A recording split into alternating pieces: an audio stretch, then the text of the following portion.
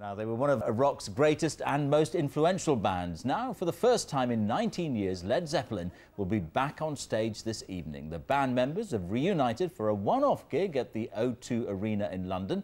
Hundreds of fans are already there, and our arts correspondent Razia Iqbal is with them. Razia. Yes, George, it's just a few hours to wait before Led Zeppelin take to the stage. Forget all the other musical reunions we've seen this year. This is the big league.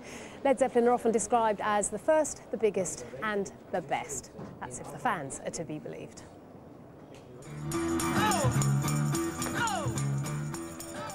They're called Boot Led Zeppelin, a tribute band providing a brief, diverting moment for fans patiently waiting for the doors to open to the most eagerly anticipated gig in recent years. And this is the real thing. Often described as the first, biggest and best rock and roll band, they inspire such loyalty and commitment. They set the benchmark in terms of excess and excellence. And to be in the presence of Led Zeppelin live, more than 1 million applied for tickets. 20,000 were successful. Among them are those who've seen them decades ago. Others are too young, but as keen. It's not 1977, it's never going to be 1977. I'm an awful lot slower than I was 30 years ago, so if they are, they're well forgiven. I mean, if they get through it without a Zimmer frame, they're doing all right. No, they're cool, they're cool. They're old, but they're cool.